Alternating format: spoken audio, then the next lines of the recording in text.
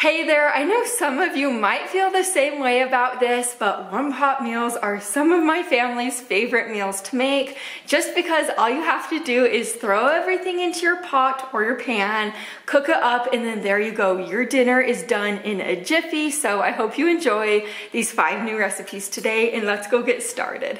We are kicking today off by making this rice and beef dish. So to the pan on my stove, I added in 1 pound of ground beef. Next, I'll toss in a tablespoon of minced garlic, followed by 1 yellow onion that I diced. I broke that ground beef up with my meat masher, and next I'm going to add in our seasonings. So for the seasonings, toss in a teaspoon of garlic powder, a teaspoon of paprika, and a teaspoon of oregano. Cook the ground beef through at this point.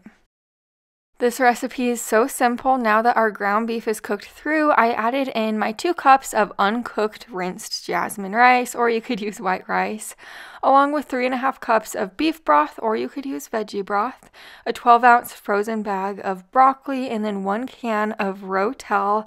Give this a really good stir and bring this up to a simmer, and let this simmer covered on your stove for about 20 to 22 minutes. You do want to stir this occasionally while it's simmering, just because you don't want the rice to stick to the bottom of your pan.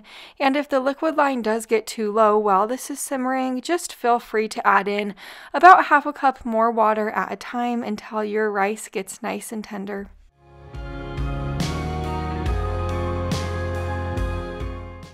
Now that our rice is nice, fluffy, and tender, I'm going to add in 1 cup of shredded Colby Jack cheese. I gave this a stir, let the cheese melt down, and then it's time to serve it up. Here's my plate of food. We actually had extended family over on this night when I made this meal, and they thought it was absolutely delicious, they told me, and I believed them because my family really enjoys this meal too. Even my little toddler loves this one.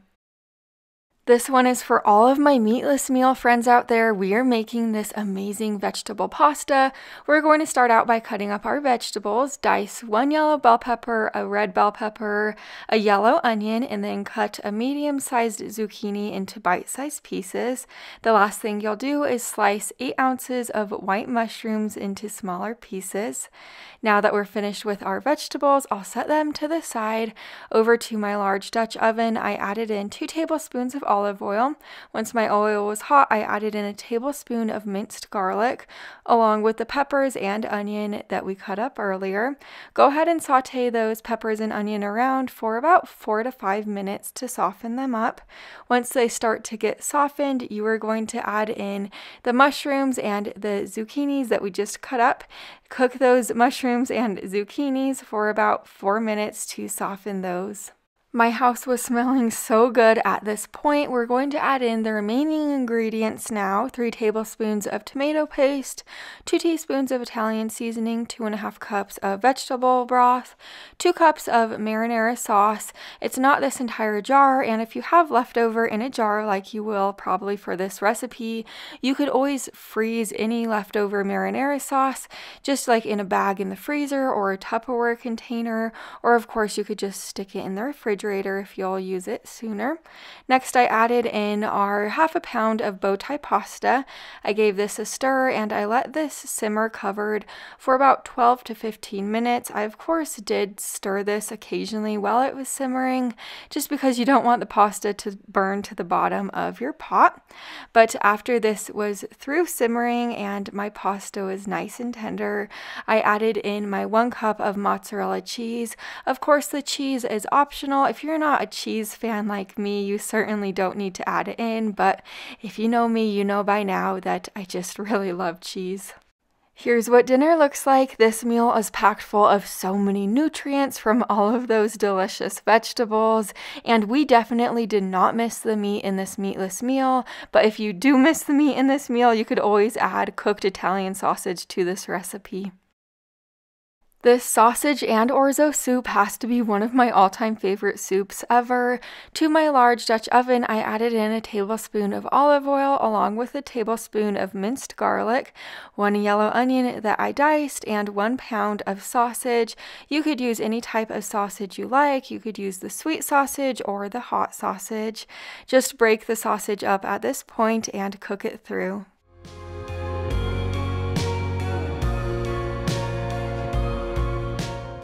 Now that our sausage is cooked through, I'm going to remove any excess grease in my pot, and I'm just doing that with my large spoon and wiggling a paper towel around in there until I think I got it all. Now I'm adding in my pepper, just a dash of that, 2 teaspoons of Italian seasoning, and 1 teaspoon of salt. Next, add in your 4.5 cups of chicken broth, followed by 2 14-ounce cans of petite diced tomatoes. I definitely recommend you using the petite diced tomatoes compared to like the regular diced tomatoes for this recipe. I just really like how small they are. I gave this a stir, scraping all those flavorful bits off the bottom of my pot. Then I added in my 1 cup of dry orzo, and if you don't typically cook with orzo, this is what it looks like. It's almost like a mixture between rice and pasta, kind of like a large rice but has the pasta texture. I just find it at Walmart. But I let this simmer on my stove covered for about 10 minutes, stirring it often. Here's what it looks like after that orzo is cooked through. I'm going to add in my 3 cups of fresh spinach. I'll stir that in, and then I'll put the lid on top and let this spinach wilt for about 2 minutes. Spinach takes like no time at all to wilt down, so now that it has wilted, I'm going to add in 1/3 cup of half and half, and then after you stir that half and half in, it is time to serve it up.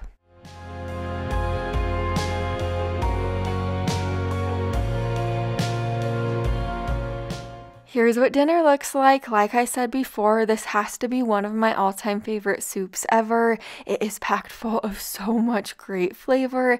This soup also reheats nicely from the refrigerator and the freezer.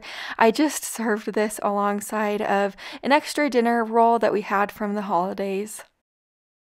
Now we're making this Italian chicken and rice. To my large Dutch oven, I added in a tablespoon of butter and a tablespoon of olive oil. Once the butter has melted down and the oil is hot, I added in my 1 yellow onion that I diced, along with a pound of chicken breast that I kind of cubed into bite-sized pieces. Season this with 2 teaspoons of paprika, 2 teaspoons of Italian seasoning, a couple teaspoons of salt, and a dash of pepper.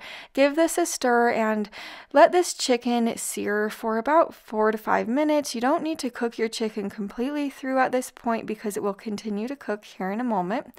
But after that time was up, I added in a tablespoon of minced garlic. I gave it a stir until it was fragrant. It took about a minute. Now I'm adding in 1 cup of rinsed uncooked jasmine rice, or you could use white rice, with 2.5 cups of chicken broth. I gave this a stir and I let this simmer covered for about 17 to 20 minutes. I did stir often while it was simmering. Now that my simmering time is up, my rice is nice and fluffy. I'm going to add in the last of the ingredients, 1/2 cup of heavy cream, 1/3 cup of Parmesan cheese, and a little bit more salt and pepper. I gave this a stir. Once the cheese melted down, it was time to serve it up.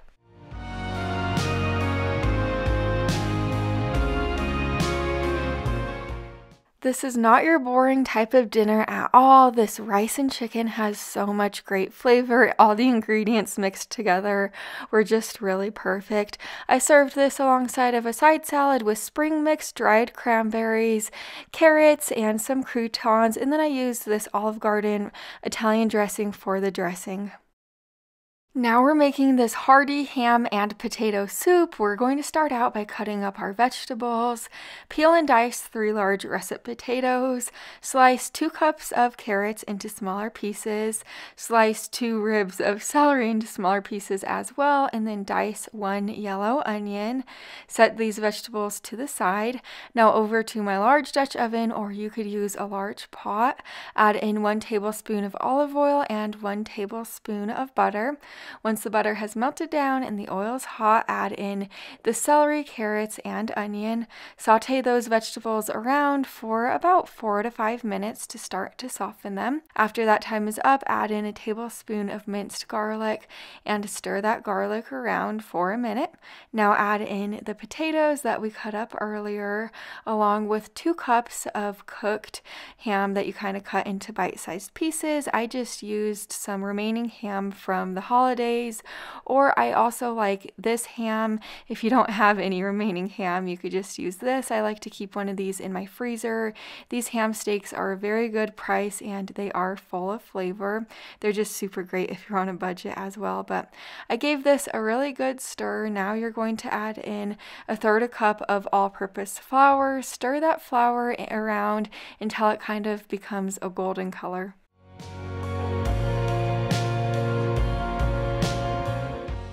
Now add in 2½ cups of chicken broth. Add it in slowly and stir it while you're adding it in. This is going to help so the flour doesn't become clumpy in this recipe.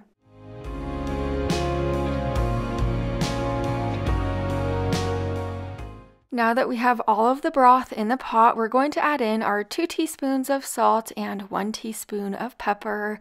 Bring this up to a simmer and you're going to let this simmer covered for about 10 to 15 minutes or until your potatoes are fork tender, of course.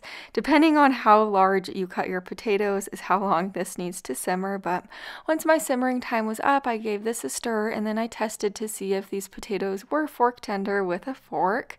But now that they are fork tender, I'm just adding in my 3 cups of milk.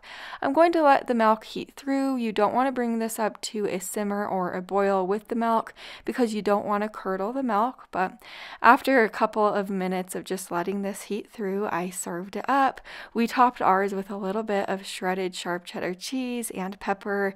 This soup is so hearty and delicious. It has a wonderful, rich flavor. It is out of this world good. Thank you guys so much for being here for me, and I have plenty more videos like this on my channel for you, so make sure you're subscribed down below the video so you don't miss any more in the future. I'll see you in the next one. Bye for now.